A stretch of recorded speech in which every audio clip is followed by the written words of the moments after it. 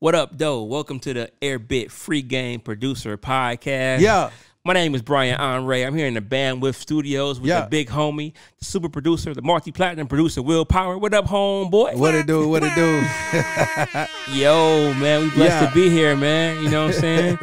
We got a very, very, very dope episode, man. Yeah. Coming up, man. One of my favorite producers. Yeah. You know what I'm saying? It kind of boggles my mind that, like, I was a big fan of this dude, man, years ago, and now it's kind of like one of the homies now. You know what I'm saying? We got Focus, you know what I'm saying? Yeah. On this show. Yeah, you know, man. Dope episode. And then Mark Byrd came through. Yeah, no, Mark Byrd pulled up, man. But Focus and Mark Byrd are like, a peas in the pod to me, man. You know what I'm saying? When I look back on all of my, encounters with them and all the shit that we've been through, man, it's like it's really dope because those two guys have gone from being really productive in Atlanta and then moving out to LA. Mm-hmm. Thanks to our standard, man, you know what I'm saying? We got like this really dope community of producers that like, just really fuck with each other, man. So it's super dope to have them on the show. Focus got a lot going on, man. He's got these faders up type of events where he's like kind of like a master class type of joint. I mean, Mark Byrd is out here getting like all these crazy placements. Yeah, man. he had the intro and Rhapsody album. Got man. the Rhapsody crazy, joints. He had the Sci-Hi joints that he was killing out here. Sure. Man, he did the Kanye shit. You know what I'm saying? It's crazy. Can't forget that. Yeah, the homie, man. So yeah, it's dope, man. What's been up though? Man, just out here working, man. Yeah. You know what I'm saying? You find out that it ain't easy when you got a new artist trying to, get them going, you know what I'm saying? But it's fun though. Gary Vee said you got to love the process, man. So I'm falling in love with the process of just the challenge every day, you know what I'm saying? I think it's dope, man. I mean, I noticed that you moved him from Detroit or he moved himself. I'm not really sure how it worked out, but I noticed that you guys have come together here in Atlanta. Yeah. From Detroit to the A. Yeah. I think this is a great place for him to come, as an artist. Pesos is his name, Peso, right? yep. I just want to say his name right, man. I sure. apologize. Yeah, he's super dope, man. I think I've been watching, man. I be online. I'll be like, yo, what they doing, man? Yeah, so we putting out music every week, so yeah, he just dropped something, right? Every week, every Friday. Yeah. We got a new record. One week he had a feature that came out, so we used that as a record. But yeah, he wanted to do something every Friday. So we got a gazillion songs. Yeah. So That's fine. Yeah, man. That's dope, man. Well, yeah, man. Well, I wish you luck on that shit, man. Thank you, man. Let's get right into this show, man. It's gonna be crazy, man. All the producers, man, need to be tuned in. This one right here is one of those legendary moments. We did like a round table. For sure. You know what I'm saying? It was wasn't really like planned, Nah. which makes this dope. So appreciate y'all tuning in, man. It's Airbit Free Game Producer Podcast. Let's get it, man. We in this thing. Free game. What up, though? We are here at Bandwidth Studios. Brian Andre. I got the homeboy CJ in the building. What up, though? I got the big homie, the super producer, the multi-platinum producer, Will Power in the building. And we got a legend with us, a Grammy Award-winning legend. I think his records have sold over 50 million copies worldwide. You know what I'm saying? We got the homeboy Focus in the building. How y'all doing today? Hey. I'm great. Yo, it's a blessing to be here. We're here to talk about just the state of music production, about, everything that's going on with the world of producers. Yeah. You know what I'm saying? So first, how y'all feeling today? Man, I'm feeling good, bro. My homie that came in from Cali, man. I feel like I just got a Christmas present in October. How you doing, brother? Man, Bandwidth is beautiful, bro. Thank you, man. It is beautiful over here. I feel great, man, and I appreciate you guys having me, man. It's super Man, dope. well, so last we talked, you were making that pilgrimage out to the West Coast. One of the many times. One of the many times, but this time it felt for real. Yeah. It was like watching my brother go away, just waving, But I slow motion. There's a part of me that's really glad that you went because I've seen some amazing things happen since then. Thank Let's you. start there. Let's Okay. talk about your journey, man, and like what's been going on and what's really good with that. I think that this was it was time to go back and kind of go where the work is. Yeah. I love Atlanta. It's always been something near and dear to my heart, but then that back and forth started really wearing on me and my family. You know what I'm saying? So LA has respected my career up till now. You know what I'm saying? And when I say that, I mean, like, honestly, I can go out there and I can drum up work. Yeah. And it's a lot easier. We know here, everybody knows everyone here, so it's unfortunately it's clicked up, if you will. Yeah. You know what I'm saying? So it's kind of harder to get into those doors and those rooms. You know what I'm saying? So, LA just open armed me. You know, so it's time to go back and put the smack down. Well, you definitely been doing that, man. Thank you, bro. It's been fun to watch, man. You know, during this process, though, a lot of things have been changing in the, you know, in the production world. The producers becoming more, we're becoming more well known. People are starting to kind of more visible. We're not so behind the scenes now. You know, engineers are starting to kind of step out. You're starting to learn the names. Like I've heard Jason Joshua's name more times in the last year than I probably have anyone in, you know, from an engineering standpoint. Just it's just really dope how things are growing. Like how do you see that? Like what does that mean to you? I love the fact that these things are happening, but we are just revolving. It's going in a circle. And this is the same exact ushering in of the super producer. You know what I'm saying? Facts. So now we're gonna have the super songwriter, the super. You know what I'm saying? Sean Garrett was a super songwriter. That's right. My boy that wrote all them hits. I'm losing his name right now, but he became an artist as well, and he worked over with Red Zone. Who you know what I'm talking about? Oh yeah, Dream. Yeah, Dream's a super songwriter. You know what I'm saying? So now we're talking about literally. We're seeing this be re-ushered in. You know what I'm saying? So it's a beautiful thing.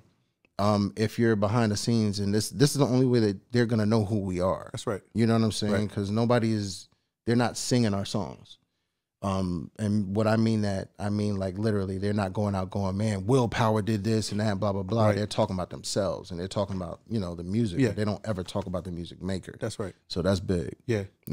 One thing that's different, though, in this day and age, and I want you all to speak to this, is that back in the day, producers pretty much, when you were called to work on a project, you were kind of paid up front for your work.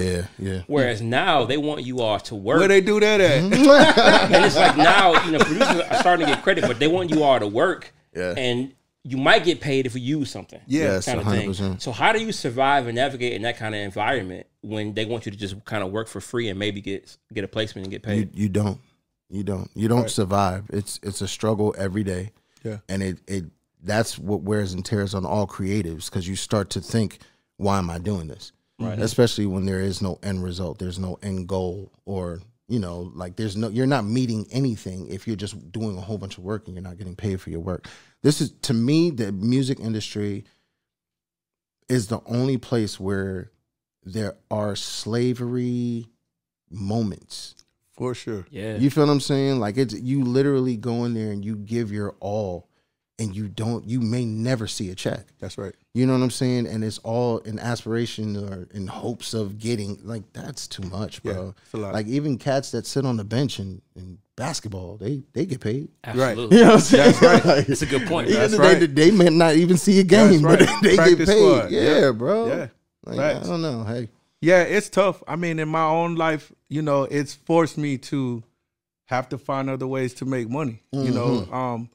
I mean, the music industry has been good in the sense of when they do pay and when they do what they proper. say they're gonna do. Yeah. I mean, it's a great place to be. It's a great situation, great job, whatever you want to call it. But at the end of the day, you can't do 6 months with no income. It's impossible to do 6 months with no income. You want to go even deeper than that? Be married and try that. Yes, yeah. Yeah. I can't. Hey, bro, you can't go 2 weeks without making some income. That's right. You feel what I'm saying? Yeah. Like you got to show your wife stability. You got to show her security. How are you doing that when you don't know where your next check is coming from? That's right. Kids need consistency, man. 100%, bro. Yeah. Yeah, and that's scary. So I know for me, part of why the whole studio and all these other little hustles that I had to come up with, it was because of that. That's right. It's real fun when the album's finna drop and it's coming. Yeah. That's a good couple of months, you know what I mean? But then if you're not wise with the money, and here's the unfortunate thing. Most times you could be very wise with your money, but you're so behind waiting on it. You know what I mean? It's like, let's say you go make a $70,000 lick. By the time you get it, if it's been 6 months, that's really not that much money for a family. All you're doing is going back and paying retro. Yeah, you're paying retro, Mom threw you something, you gotta throw it back. How do we navigate? How do we navigate? You know, how do we like or even maybe turn it around? How do we like demand? It will never happen. Yeah, I think this is the only industry it's not gonna happen like that because there's too much money being made in the industry. Yes, right. You feel what I'm saying? Right. Like they don't care about the creative and the well-being of the creative. Yeah. You feel what I'm saying? Mm-hmm. Like we are cows to them. And all they care about is the steak. And I agree with you on that. And I also think a lot of it has to do with the lack of education in it. 100%. They, I think they prey on the songwriters and producers that don't have the information. Yeah. So there's always a guide where I might be $10,000 a track, or he might be $20,000 a track, or wherever the fees are. There's a guy that'll do the same thing for $1,000. That's right. Mm-hmm. And that makes it really hard for them to even care about a producer that's more established, or actually knows the value of even the guy that took the $1,000. Yeah, it's like you got to understand that it's worth more than that. Especially in this era when we're counting on streaming money. Like them pennies are really not even pennies yet. They're not even pennies. Yeah, they don't even add up to a penny. It don't even matter. So I agree. I don't know that it's ever going to change. I think that I think the only thing that's going to change it, Will, is the independent movement. Mm-hmm. Yeah. You feel what I'm saying? Mm-hmm. Like when everybody starts going independent and we start to remove the big machines. That's right. That's what's going to change. Yeah. Because now we're getting direct income. That's right. And there is no middleman. Yeah. And I don't have to feed the fat pig. That's you right. feel what I'm saying? Like now true. it's all coming straight to me and going directly to my family and my legacy. Yeah. Well, and so here's another thing. We started talking about it yesterday. So what it's doing, this independent thing, it's really promising. Yeah. Because now what it's doing for us as producers is allowing us to not only work on the royalty and copyright side, but now we can talk masters now. That's right. Because of the independent side of it. 100%. It's like, you own it. Yeah. And so it's a lot less. It's not as much to me to have to get $5,000 from an indie artist when I know that they may give me $2,000, right, and I can own half of the masters or a percentage of the master with them. Right. Now we all have actual stake in a record, and now we all have. You have a commodity. Yeah, we have an asset. We have an asset. Yeah. And so I'm excited about that part. I agree with you. I think. Yeah. And I think it's happening faster than people. It is. Yeah, people are starting to be like, label what? I just need distribution, bro. That's it. You know what I'm saying? Why do you think Empire is doing so well? Killing them. Yeah. Can I touch on a little bit of what we talked about last night? Yes, sir. I think y'all are absolutely right in this master ownership thing. I think that is going to be the thing to change the major label situations. Yeah. I think streaming helps creatives. Everybody talks about streaming and the money is small, and that may be true, but I think it helps in our favor. Mm-hmm. Because now, if you think about it, these major labels are marketing companies. They are. They always have been. Yeah. But there's no physical product anymore. Right, 100%. So that's really what you need a major for. They're marketing companies. Outside of that, what can they do for you? Right. You have access to They can take your money. Right. Because that's all they're doing. And your master. Taking your master. But see, you have access to the same internet they do. Right. But the bad thing about, and I hear you, and you're absolutely correct in part of it, but the streaming is killing us. Yeah. It's killing us because we're getting I didn't understand that you can break down one, because that's 1 cent. Oh, okay. Yeah. You should not be able to break down one penny, penny, bro. Right. You should not tell me that there's a fraction of a penny. You said 0.0001. Yeah, which half of the penny do you want?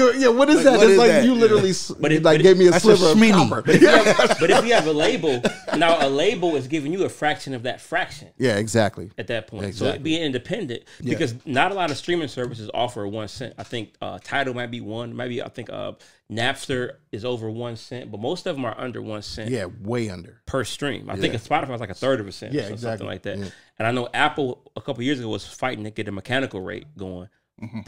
Per 1,000 or 1,500 streams, get a mechanical rate, and hopefully something like that will be implemented sometime soon. So correct me if I'm wrong, but that's the crux of the whole problem. It's like without physical product, what does mechanical rate mean? Right. Because you could quantify that before.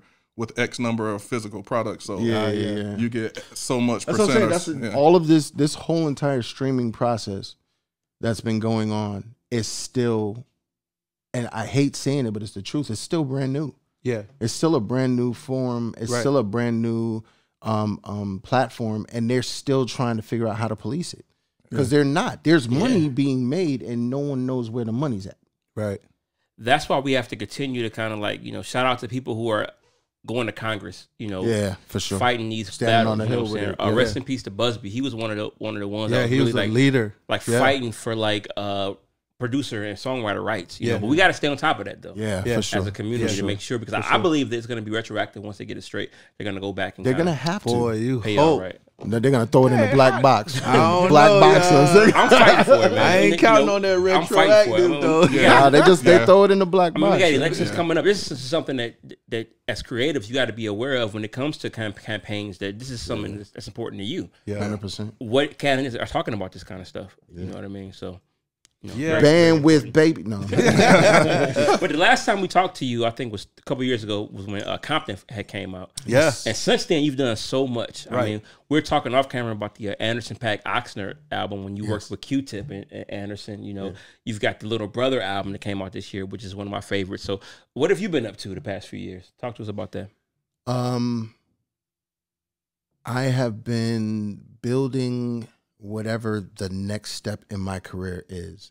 I've negated to break an artist my whole career, and I think that that's hurt me because it doesn't really solidify you as a reputable brand if you work for someone, if that makes sense. Yeah.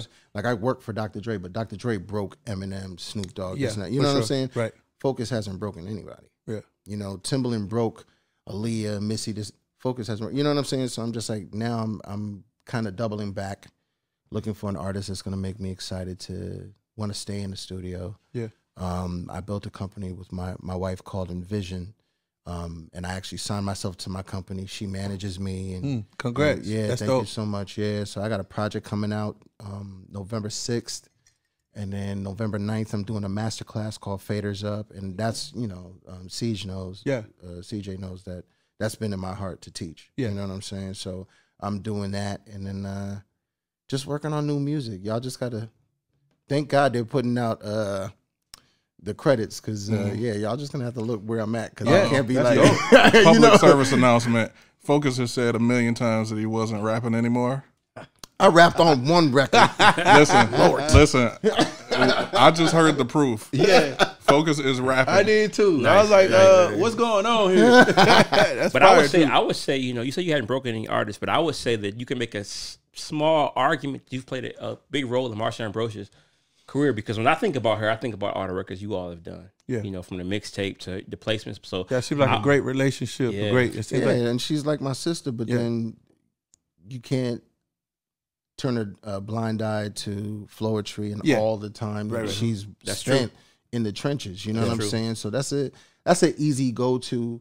But it's still, I haven't had a chance to break an artist. Yeah. And I want to find somebody that honestly they believe in me as much as I believe in them, and then we go out and put the smack down. Yeah, that's a good feeling. I mean, that's kind of my, of course, that's my motto. Yeah. I mean, I'm really, that's what I strive for that. But on the other side of it, I wish that in some cases I had taken time to jump on jobs and opportunities that were presented to me that I walked away from because I was trying to break an artist, and then of course the artist didn't work out or this, that, and the third. So it's like it's kind of two-sided. Yeah. I think one of the things that I think people should know about you is the mentorship role that you've played with so many of us. Like when you were in Atlanta, man. Y'all gonna try to make me cry. Nah, not at all. We're just trying to point it out because it needs to be stated. No, go ahead. Not real talk, man. Like I know for a fact that like Mark Byrd is pretty much where he is and who he is based off of some of your influence. Like you were one of the guys who like first judged him in a beat battle and encouraged him to keep going. Like, bro, maybe you didn't win tonight, but bro, you have it, and so keep going. And like those things played in the back of his mind over and over. I've spoken to him, and I know this. Yeah. And so, That's a blessing. And next thing you know, I look online one day and he's actually in with Dre and he's out there with you and he's working. Yeah. And that's another thing that I like about you is you've never been greedy with your resources. No. Like Dr. Dre is like Dr. Dre. So nobody can really get to him except you. And many times I've called and he's tried to make a play just for people. And you know what I'm saying? So I think that that's something people need to know. Oh, wow. Let me say this on record, if I may. Yeah. Focus is part of the reason why I'm here. Part of the reason why I'm at Bandwidth. Yeah. I'll give you the short version. I met Focus because he was doing Producers Nation online before IG streaming. Hey. We going back. But before Facebook and IG Live, he would get on Ustream and basically listen and give us feedback on beats. That's right. I sent beats. I found out he lived in Atlanta. We kind of linked up. I'll skip some of the minutia. But fast forward to year after year, Focus would tell me, you need to do this iStandard thing. You need to get in the showcase. And for years, I didn't do it. I finally started doing it, started meeting people. That's how I met Willpower. That's crazy. That's crazy. And from there, you know, long story short, I ended up here. Yeah, and I was too scared to do the showcase. And Focus, and Kels, rest in peace. Oh, yeah. Kels, man. Yeah. But I got to give her a credit though. For sure. Yeah. Those two. If it wasn't for her, I wouldn't have been rocking with iStandard. She brought me an iStandard. So I just wanted to give that credit too when you talk about mentorship. All right, man. So I had a mentor that brought me. Let's lighten this up just a little, man. And we gotta need some tissue. Oh no! Yeah, God, we need some tissue. Yeah. So I look at both of you like mentors to me. Yeah, brother, thank you so much. That's you were talking about Dre. We talking offline about the Anderson Paak record, Cheers. Yeah. Which, you know, and about your role in it. That's one of my favorite records. I love Oxnard a whole lot, that album. Me too. I think it was mixed. I thought it was a great album. I think it was mixed so well. The sonics of that album is amazing. But talk about that Cheers record in particular, because you work with Q-Tip on that particular record. Yeah. We were all at Dre's house, and Q-Tip came through, and he was just going through different sample splices that he had, and that guitar came on, and Dre was like, "What's that?"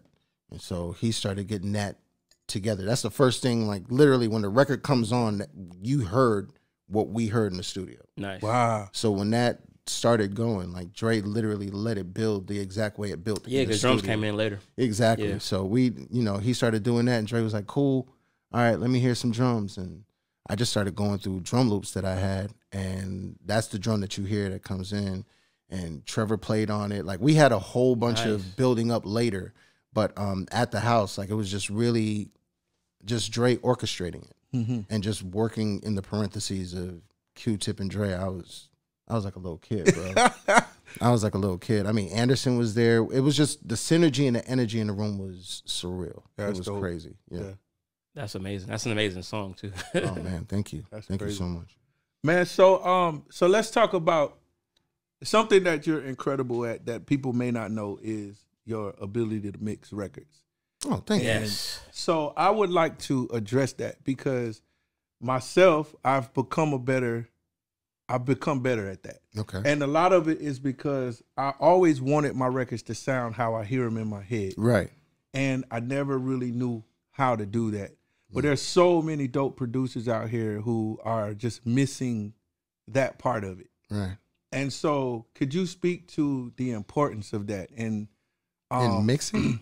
Yeah, because I think when you say mixing, sometimes people immediately go to like this technical space. Yeah. And I think that's something that I'm definitely going to start touching on in my master classes.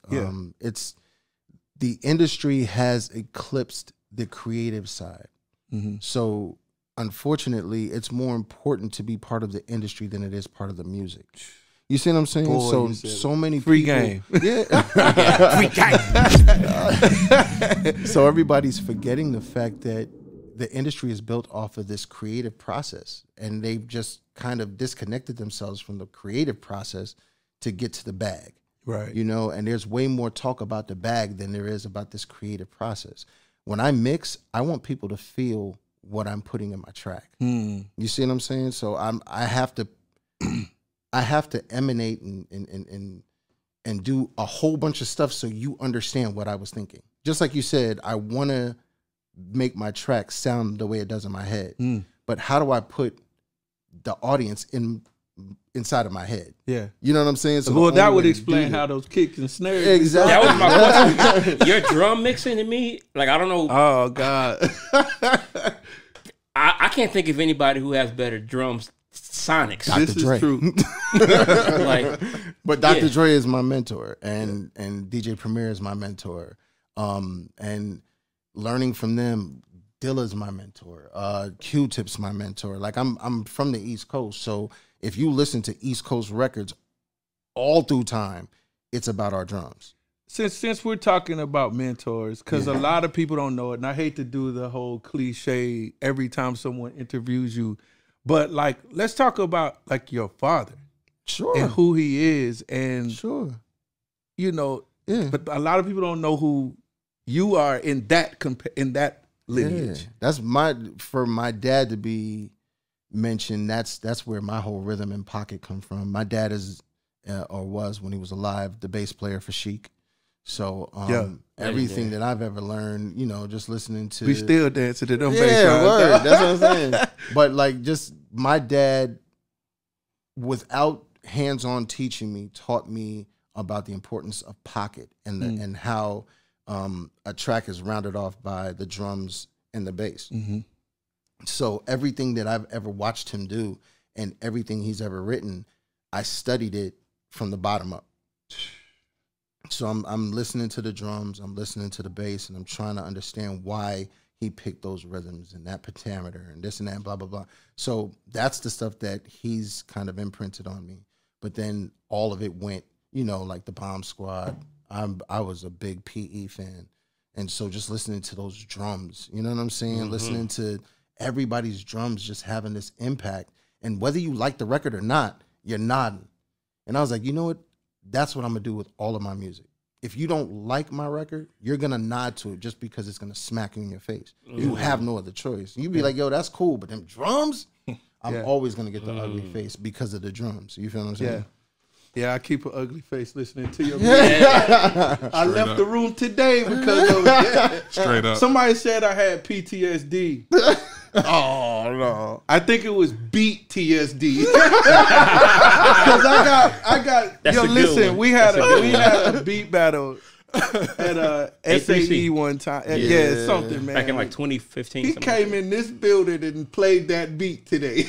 No, so, but it wasn't. I didn't even think about that, yo. What was it for? Like a Cartoon Network? Or something? Yeah. It was something cool. It was something really exactly cool. What it was for. Yeah, but it was so crazy because when the beat came on, I was like, I'm going home, man. This is crazy. Okay, so here's the thing. When they say beat battle, I heard what people were playing, and I'm like, they're playing towards the assignment. They're not playing towards the battle. That's right. So when everybody was playing their beats, I'm like, nah. You're right. No, bro. Right. I was like, no. I wanted the track. Exactly. No. I wanted my track to make the speakers bleed. And when that thing came on, I was like, oh, this is easy. That was crazy. That was so Combat Jack. He hosted that. Yes. The beat battle. Yes. Oh, crazy. man. Sheesh, Great moments, man. Great We moments. lost a lot of great people, bro. Yeah. Yeah. Sheesh. Life is short, man. God, you know, we got to make the best out of what God has given us, man. Yeah, I'm here with brethren right now, man. Love y'all, bro. Yeah, on a creative man, level, too. on a spiritual level, on a physical level. You guys are great people, so I just appreciate this, man. Are y'all enjoying this Sukari the way I am? Yes, I am. This mug has room enough for your entire hand, so you can fill it up to the rim. Speaking of drums, you all were playing beats before we started recording, and I heard a beat in the hallway. I had to come in here to just shake your hand again. I think I posted about it when it came out. I was driving to Orlando, Florida for work when Little Brother album came out. Hey, and this song came on. Highway music. It was so hard. It was called Black Magic. It was so hard. I didn't know you produced it, bro. It was so hard, and I'm a nerd, so I had to literally pull over because I wanted to find out who produced this beat. Literally, it was so hard. The drums were like so hard. I'm just a nerd. I had to pull over at a rest stop to see who. I said, "Focus."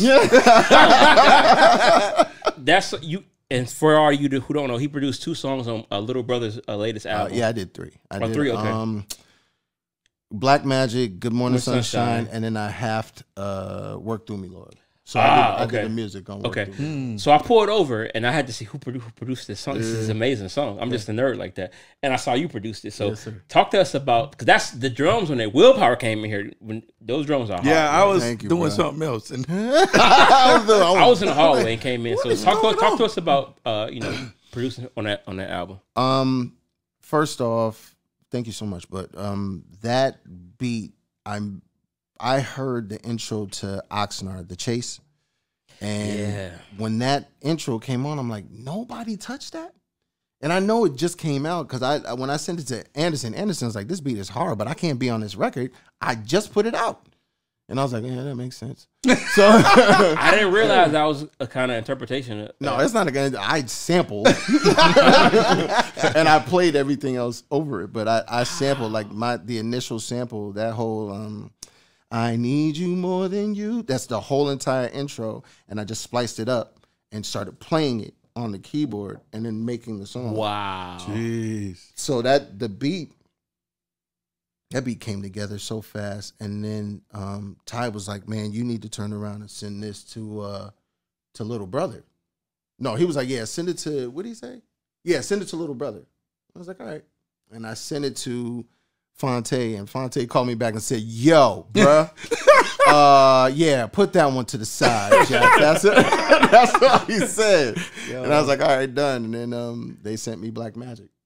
Crazy. That was crazy. That's dope. That was nuts, yeah. That was the drums super on there is just so crispy and hard. Hey. Yeah, I just got to hear that instrumental. Yeah, he played the instrumental, and you do have my email address. Yes, I do. Yes, I got you. Sick. Well, yeah, man. I mean, bro, this has been dope. I feel like we needed to have this conversation. There's a lot of stuff going on in the producer world right now. A lot of stuff. Let's talk about collaborating.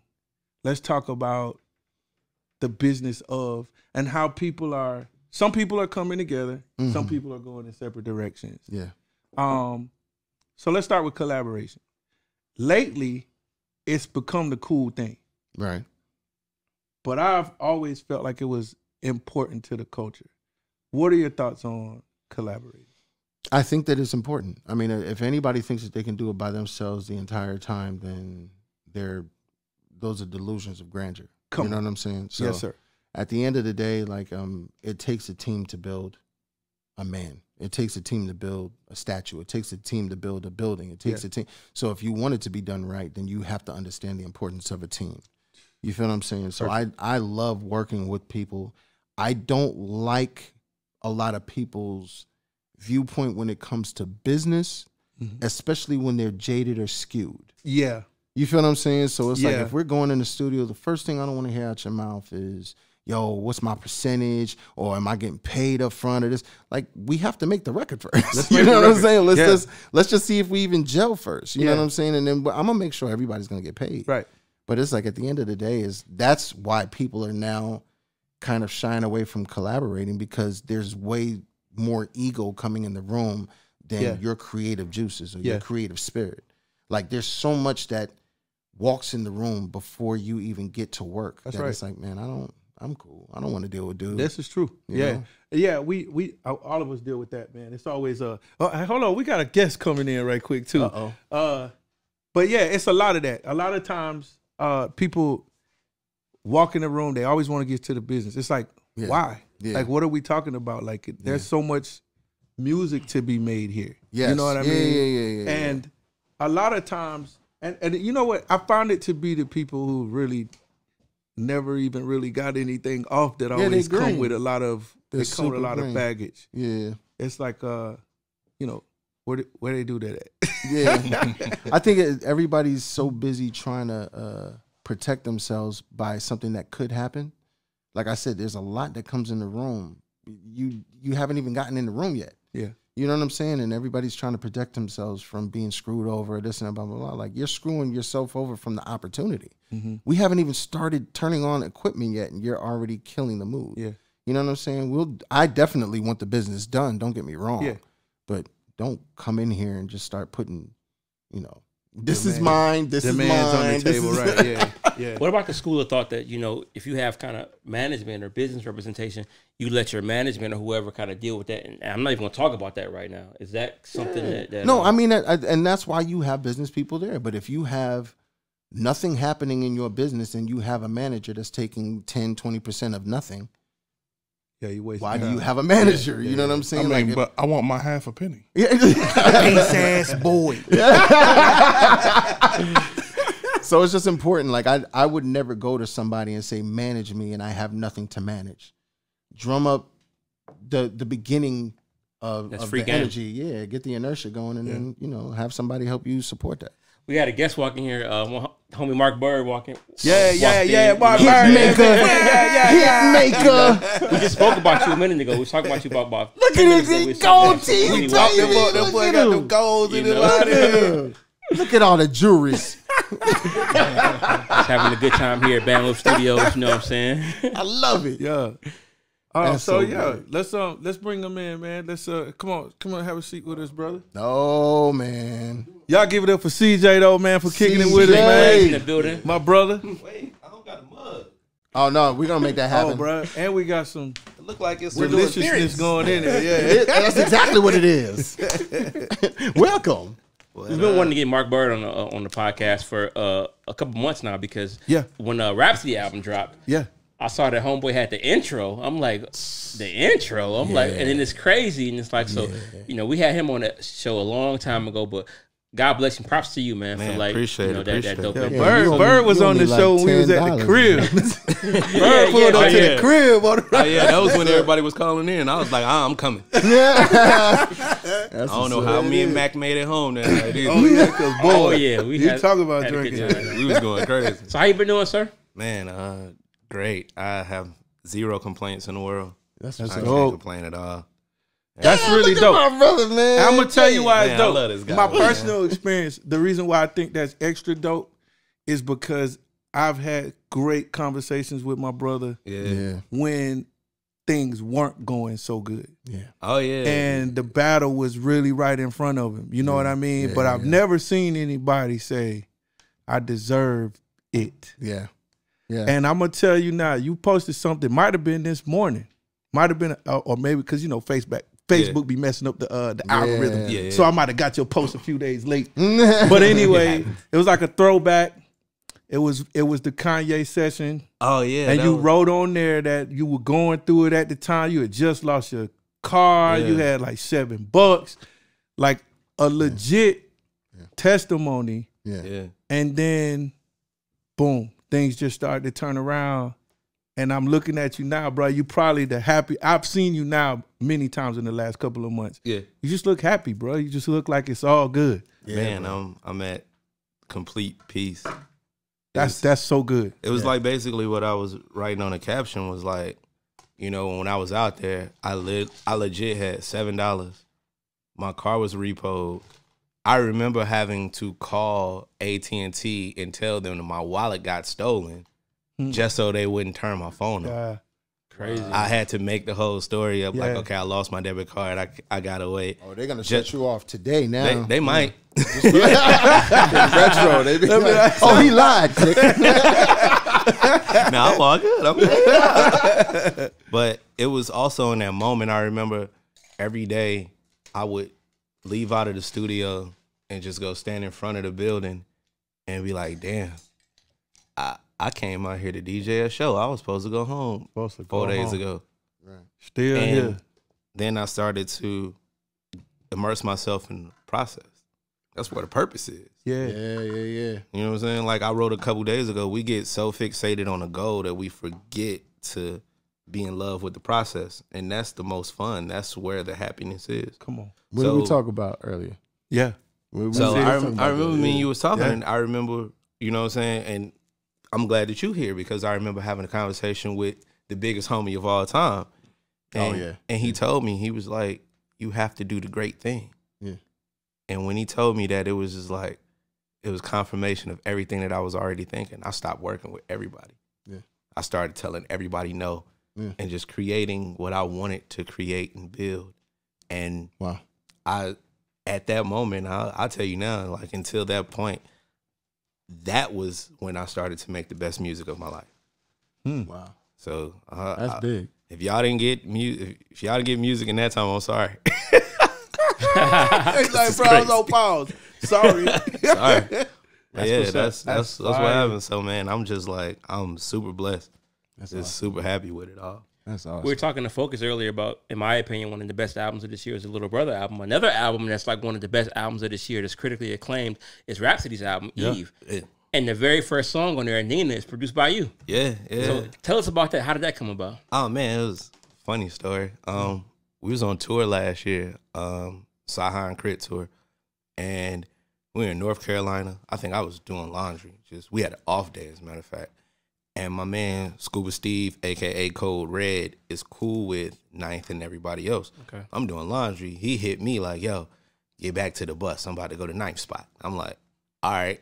I come back with a bag of wet clothes. I'm like, I ain't even finished drawing. We going right now. So we get there. We just hanging out. We cooling. I never forget it because it was Air Max Day. So, you know, you got to wear your Air Max on Air Max Day. For sure. And E. Jones was in the studio. He had the Tiger Air Max. He was killing us. You know what I'm saying? I owe you one for that. Yeah. So we were just all hanging out, and it was just a really good vibe. I wasn't even thinking about playing music. I actually got to watch Ninth make a few beats, and that was just like, that's dope. Wow. And then I sat in with Crisis for a minute. It was great. Who's crazy, by the way. Yeah, Crisis. We need Crisis on the show. Oh, bro. ASAP. Yeah. So Rhapsody came in, and we were all just hanging out, and somebody was like, yo, go play her some beats. And I was like, okay. So we went in back. I played a joint. She picked like 12 records, but the Nina record, I remember Knife came in the room and was like, yo, play that again. It's like, okay, cool. I was like, God. So he left out, and we was still going through beats. He came back and was like, yo, play that one more time. And I went back to it, played it. He hit the, he's like, start it over? I had to play that record like 7 times. So at that point, I was like, man, this might be something special. But even to, you know, for me, I'm still a fan. I'm still like a kid in this industry. Meaning when I meet people, it's like, yeah, I grew up watching y'all. So for Ninth to ask me to run a beat back 5-6 times, I'm like, oh, okay, cool. You know, even if the record didn't get picked that moment, right? That's a special moment. Yeah, you know what I'm saying? So I was cool. I was cool with that. And then it was like, they hit me and was like, yo, we want to use this record. So boom, I'm like, all right, great. And then it got sticky. They didn't want to clear the sample. Are you serious? So then they had to send, they sent me a Betty Wright version to flip. So I flipped the Betty Wright version. Then I guess Nina Simone's people were, they didn't like the way that the pitch sounded. So then they wanted me to repitch it to where it sounded more natural. But when I got the version that I used was a live version. So her octave was a little different. So I had to pitch it where it sounded like her original. I had to do the Betty Wright version, all of that, and still no clearance. So I was just sitting there chilling, minding my business. Like, actually, we had wrote the song off. Like, it was done. And I get a text from Rhapsody and was like, yo, they cleared the original version. Then Ninth called me. And what's crazy is the day that they got the clearance, they turned the album in the next day. Whoa. Wow. So that's what's up. That's God. That's God right there. That's crazy. That's crazy. Ninth hour, ninth clearance. Yeah, man. That's sick. But I was so proud when I saw that, man. So that's how it came about. But I remember I hit Focus because the Little Brother album had came out, and I was in Chicago. I called Focus. I was like, yo. I was like, I had to call you. Gee, oh my God, man, when I heard that record, I felt so good. Like when I say good, I was running that back like, that's a blessing. Man, maybe I think I listened to that record like maybe like 5-6 hours straight. He played the instrumental to Black Magic earlier, and we were all like, yo, I'm telling you, I'm listening to the joint, and I'm like, okay, this is rocking. And then I remember Charity hit me, and she was like, yo, what you think of the Little Brother? I was like, I ain't made it past Black Magic. I was like, I'll get to it later. That's crazy. But nah, man, It's one of my favorite producers and one of my favorite people ever. Like, seriously. Yes, you are. No. Yes, you. You. Spider-Man. Yeah, so that's crazy, man. So what's up now, man? What's going on? Like, you know, good things happening. Yeah, when he smiles like that, that's we just well, what's really dope is we just had this conversation about breaking our own artists. Yeah. And so I know that's what you're doing right now. Talk about it. Let's go. We got two people under our belt right now. Yeah. You know Dante Higgins. Do I? Yeah. Come on. Yeah. Man, working with him has been everything. Him and Charity worked together before. So she was like, yo, we gonna do it. I feel like we should do it with Dante. So I was like, all right. If he's serious, he'll come out here. And that's all I said. And I want to say like 3 days later, he was on the flight. wow. I like, oh, okay, he for real. Yeah. Okay, this guy realer than I thought it was gonna get. Okay. So working with him, it was finally finding somebody with the skill, the gift, the spirit. Spirit is everything. Like, man, if your energy ain't right, I don't care who you are. I don't even want to be in the room with you. Right. And then on top of that, his work ethic.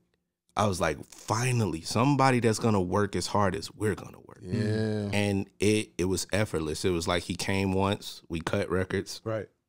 Came another time, we cut records. We even cut records over here with you at your spot. And we looked up and we was like, oh, we got an album. Right, yeah. Oh, it was like done. So then we just started, we just kept moving and shaking, and man, we just really building it brick by brick, like every step of the way. The reason we haven't released much music is we really want to do it the proper way. So it's marketing and PR and getting the proper backing. Like, but this, I've never felt that compelled to put it all on the line with an artist. Wow. So that says a lot about him. And then we just started, it's an R&B artist named Matt B from Chicago. I've been working with Matt for some years now, but we decided to lock in and we did a whole EP together. And then in doing that EP, and then Matt has worked with everybody from Tricky Stewart to B Cox, and like he's been around. And when we were creating this EP, it felt right. And he was just like, this is what I wanted the music to be. So we was like, all right, cool. Well, let's run it back. Let's just keep running it back. If this is it, and we feel great and you feel great, then that's what it is. Let's just keep going. What's up? So that's really what we're doing now. It's just like, I'm in a space where like, we not really helping you build as an artist. Those 1-2 record things, like I ain't about to work hard and send you 12 beats for you to pick one. You better come over here and get a whole sound. Come on, man. Other than that, do you see how the conversations go back to where we were talking about though? Yeah. Like it's something that has to be. We need to talk about this stuff. Yeah. You know what I'm saying? I feel like just we as a community of producers, I think we're just wising up, man. I think we've done it all. Like, I mean, we got out, we chased the placements, we got the placements, and you realize that like even with a record going #1 in some cases, it's like it's only a certain amount of fulfillment in that. Because you're not really attached to it. That's right. You know what I mean? I've got many friends, man, that have done really well, but some of them were never even in the room with the artist that went big. Yeah. And it's like, so that's dope, but it's dope. It's not really what you want. I know that's not what you wanted. Right. And so we're hands on now. Like we get to do this. And so I think that's just really what it's so crazy that you say that, because moment of transparency. Like, yo, I really, out of every one of my placements, it was nothing that I was really like fulfilled with. None of them. The Rhapsody record was probably the closest to me being fulfilled, and No Dope on Sundays, just because you got to see my DNA all throughout that entire project. Shout out Side High to Prince. Shout out. Album. But other than that, like everything else it was a cool thing, but like working and building something, that's where you feel that's where it's at. fulfilled. It feels the best. You know what I'm saying? Like you say, like I had this conversation with somebody recently, and I was like, man, you look at all of these guys, all of these producers, man, it's a lot of guys that got number ones, a lot of number ones. Mm-hmm. Where that legacy at though? Yeah. Hey. Right. Hey. Facts. Like, man, I want to build something. Yeah. Something great. Yeah. Yeah. That's crazy. Mission statement. So where do we see the industry going for producers? Where do we see like the future for producers and songwriters and people behind the scenes? Where do we see that going? I just started watching this. I watched a documentary on Prince when he started writing "Slave on His Face," and I was really trying to find out, because Prince is one of my main like inspirations, and he was doing mail order for MPG to get music out that he was making that the label wouldn't back, and that was happening back in the 90s, bro, like 93, 94. He was doing that like on the internet and all that stuff, right? We're now at the full fruition of what he was doing. I agree.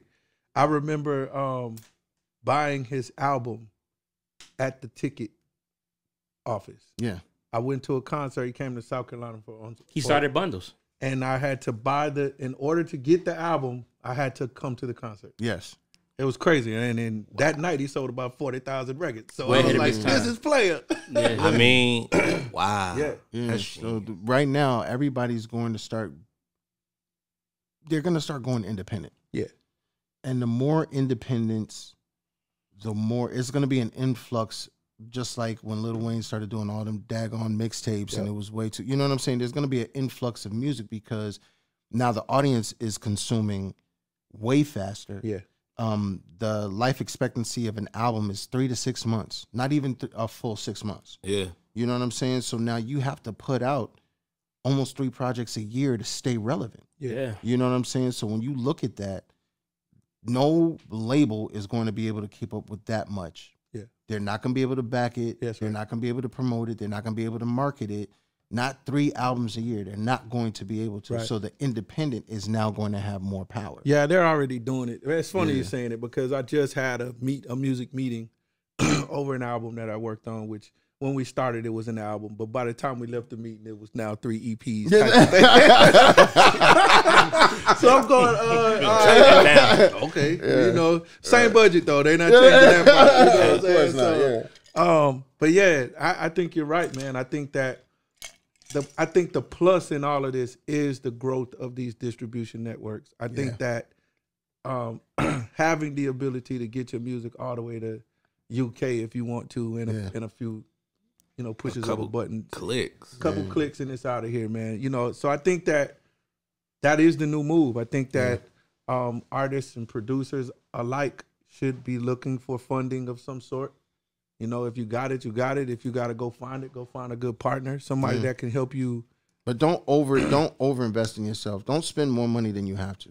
Yeah. Because a lot of the stuff that you can do online, you can really do for a fraction of a penny. Yeah, a fraction of a You know penny. what I'm saying? You just Exactly. gotta, just it's have gonna to- take time. It's gonna take some time. I'm glad you cleared that up because you know, some of us are a little further along in what we do than others. So what I would consider unnecessary may not be necessary for a new producer or a new artist. Right. But I still think that, you know, it's a great place to be because you can do project deals. You don't have to do overall branding, full company deals anymore. It's like, hey, I'm gonna put out this record. And that's it. This record is gonna cost me this much money. Can you help me? That's right. And so let's break this bread. And now the distributors and the streaming, this makes it forever now. So it's like you're guaranteed whatever this is back because regardless, as long as it's up streaming somewhere, we're always going to be creating income. 100%. Yeah. So that's dope, man. Big shout out to Tina Davis, Ghazi, and Nemo over there. They Empire, over there man. killing it. They Killing are putting it down. But they're actually helping these kids enterprise themselves, and I love that. Yeah. Because they're backing these kids. They're not just turning around and taking them in and making a bunch of money off of them and telling them, look what you did for us. Yeah. Like, they're actually building these kids up. And I'm super happy that Tina's over there. Tina is somebody that I've known for a long time in my career. When she was working over at Def Jam, and Ghazi and Nima have been always 100. I've known them for years because of Ty. And So they've done some great things, man. Because Empire is absolutely on top right now. That's Empire is literally an empire. That is really the go-to. Yeah, for like, sure. That's where that's the first thing everybody is looking to do. It's like, I want to go over there. Yeah, because they, like you say, they put on for the artist, yeah, and not just the take thing. And it's like with a lot of these companies, like Will was saying, you got to understand that. Like now, we're the power. Yeah, like we can do everything that y'all was making us wait a year and a half and 1.5 million to do. We can do this when y'all was taking our masters. That's that's the other thing. Like, come on, man. Y'all can. What will Main Dame say? Y'all a quarter water. That's what you get. You get this quarter. Shout out NYC. So, in addition to what you're talking about, Will, what can producers do to position themselves in this new I think that, I don't know. I'm trying to work that out right now. But what I foresee as a way to position myself is exactly what Focus was saying earlier. It's about finding an artist, really building something valuable, right. And once I have that in place, then I'll present it to whatever entity I feel is going to work best for me. Yeah. I found out that it doesn't even have to be a music entity. There are companies right now. They're liquor companies. They're beverage companies. The kid IDK, he's signed to Adult Swim. Yeah, see what I'm saying? Wow. And that's how you do it. He's dope too. That's how you do it. Like you look for partnerships. Like I think that people forget that in the beginning, records were made to sell record players. Yeah. So this was never about music. This was always about product. Right. So if we could keep that in mind, that helps us figure out how to move music. So it's like, listen, man, like you got homie, you's big in the shoe game. Bro, you probably could get Puma or somebody to do a deal with you on some music. Mm-hmm. Did I say that loud on the air? You sure did. Cut that part out. But I'm just trying saying, to work on that. Cut that out. Or retailers. Yeah, that's what I'm saying. Yeah. I'm basically saying that there's many, many ways to do music. And it doesn't have to be... Red Bull has a label. Right. Yeah. It doesn't have to be national. Yeah. It could be local, too. There's many opportunities, man. I just think Master P was local. Come on. Hey, man, come on, that dude. Stop playing. Man, I watched this Drink Champs episode the other day, and I was just like, bro, whew. when you talk about a man-made man, that's him. He made himself, bro. Man, self-made. I'm telling you, that you know what he has, he broke it down. That most of us don't. What? Extreme patience. You got to have that. No, I think that you have to look at the fact that there are people that have it, and those are the people that are in those positions. Yeah. Because Dre had it. Yeah. You know what I'm saying? And you got to look at the fact that he was willing to walk away from it all and start it up again to show that it didn't make me, I made it. Ooh, and you feel what I'm saying? What's funny is that's where I found myself. Yeah. Like last year, I was just like, you know what? Yeah. I'm cool with everything. Yeah. All y'all be cool, no hard feelings, but I'm going over here. Yeah. Yeah. I did the same thing in 2008. I walked away from it to see if it was making me or if I was an important part of it. Yeah. And when I left in 2008, I didn't leave kicking up dust, and I didn't have no hate or nothing like that. I just had to align myself spiritually and get to that point where you believe in yourself so much that whether you say it or you internally say it and believe it, that mantra, I deserve it, you have to work for what you deserve. That's right. But when I get it, if you hate it, that's on you. That's on you. I deserve it because I worked my butt off for it. Facts. You know what I'm saying? So it's like at the end of the day, when I did that, and when anybody can walk away from something, that shows an amount of patience that most people don't have. That's right. Because they start getting scared. Now I'm irrelevant. Now I got to, okay, how do I figure out how to, it shouldn't even be that. It shouldn't even, if it's backing you into a corner, don't leave. Yeah, you know what I'm saying? Like, exactly. If that's what it's doing to you. That's something I'm dealing with now as well, because now I'm termed OG. Yeah, hey. OG, nigga. Hey, man. I got cats hitting me up. I be shouting people out like, thanks, OG. Damn. Just getting started. Yeah, exactly. So, I'm glad you spoke to that, because that's also something that needs to be dealt with. It's like we're getting older. Yes. But we're also wiser. Yes. We're also more talented now than we were then. But that's what makes you an OG. Yeah. And embrace it. Yeah. Embrace it. Because it's, to me, the people in the Bible that they talk about that are gray head, that's a crown. crown. Those are the people that you go to for wisdom. Those are the people you sit down and you're trying to gain knowledge from. If they call me OG, homie, that means I have something that they need, and I'm going to give it for free. Just like God gave me my gift for free. So at the end of the day, bro, I love that OG. Give me that OG all day. I'll be like, homie, okay, cool. Let's sit down. Let's talk. Y'all can wait a Come few on, more young years blood. with me. I'm talking old for no reason. Come on here, young blood. Hey, let me talk to you for a minute, man. Hey, it's a blessing, man. It is. It is. And that's where you get your blessings from. When you turn around and you throw that boomerang, it comes back to you tenfold. Amen to that. Yeah. I agree to that. Yeah. This is so dope. Let everybody know, Mark Byrd, Focus, where can we find y'all at on social media, any website? I'm at I am Mark Byrd. You'll know it's me because I'll have gold on my mouth and on my chains. Yeah, everybody watching this. Sound without focus is just noise. So when you see the three dots, that's me. That's you. Y'all make sure y'all switch up these emails and the mailing addresses so that the pub checks go to. Yeah, word. Hold on, wait. If the pub check, okay. So my name is Bernard. What are you talking about? Okay, I need my public. I need my public. So I got kids and a wife. But Bernard. That's what I thought. Mark Byrd. That's what I thought. If you want to follow me on any social medias, it's Focus 3 DOTS. That's all across the board, and I'm only on probably 2 boards. I don't do everything. How can we find out about your masterclass as well? It's on my Instagram. Plus, my wife has put together a website for it, so it's www.fadersupmasterclass.com, if I'm not mistaken, or envision.com, and that's the company, the entertainment company that we put together. So it's NVX. Hold on. NVZXN.com. Hey, I'm old, man. I don't want to hear nothing from the people. I'm old, bro. OG. No, y'all say OG. I'm old G. I'm old, bro. Oh man.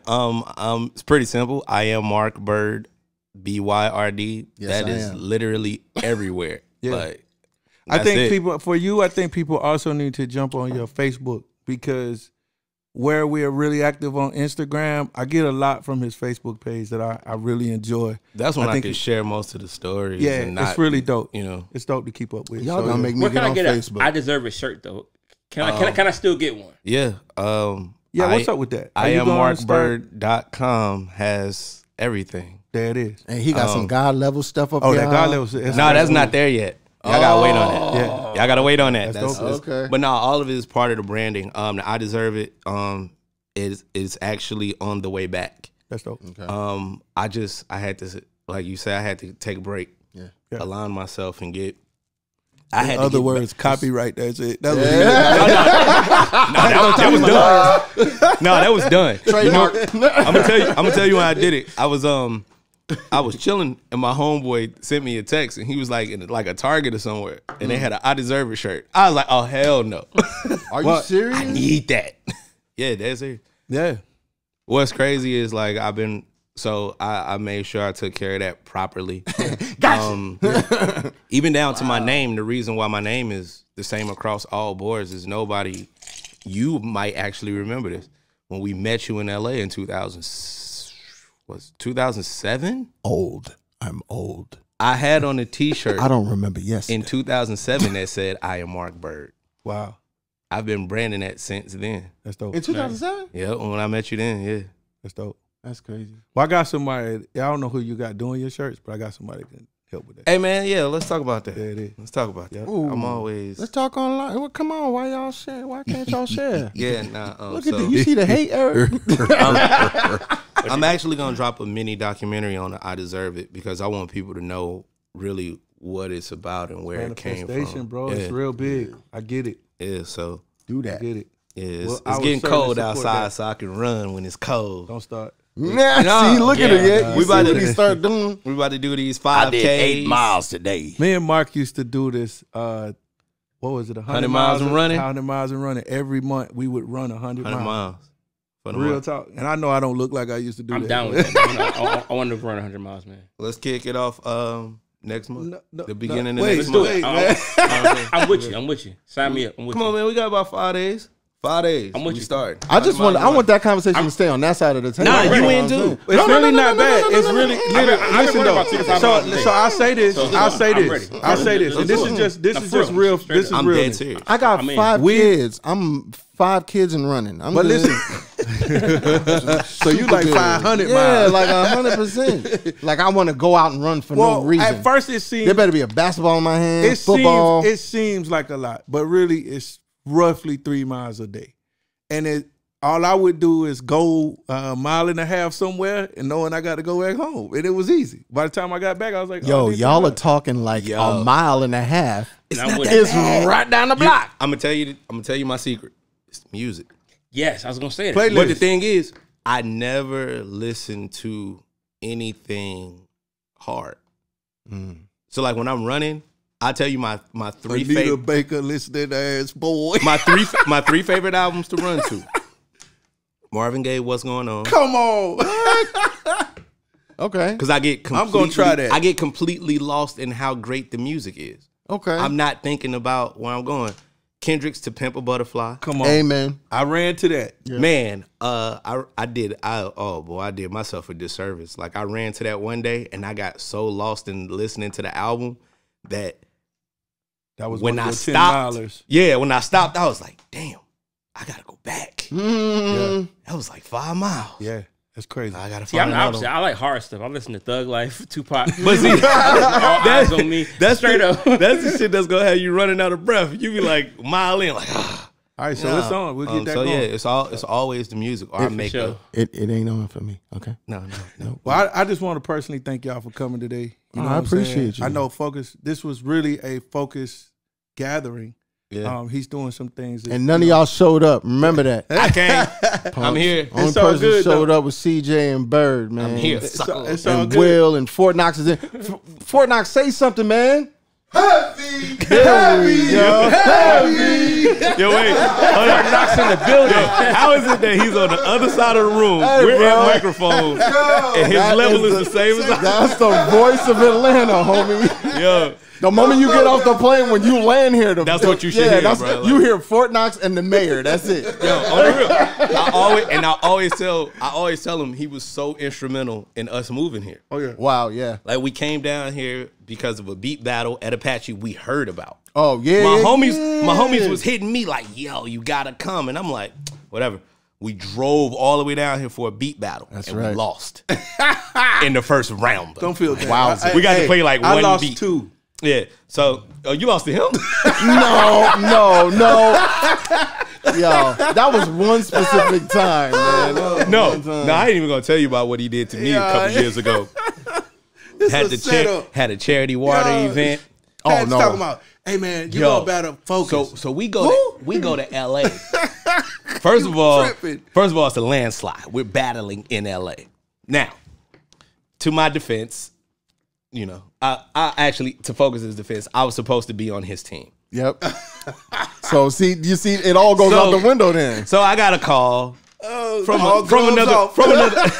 another good friend of ours, and basically the deck was a little stacked. He needed a little help on his side, so I was like, you know what, I'm gonna jump on your side. Now, mind you, I'm setting the scene. We're in LA, so everybody got their pairings. This guy puts me against Battle Cat. Oh, Battle Cat. whoa. It was like, I don't care what I played. I was going to lose that one. And it was so funny because I remember me and Kat was standing on stage and I looked at him and I was like, look, I know you're going to take this. You can play anything. Just don't play the record. I didn't even say the name of it. I was like, the record. And he was like, I gotta play it, homie. I was like, oh damn. And it was I think it was like the first record.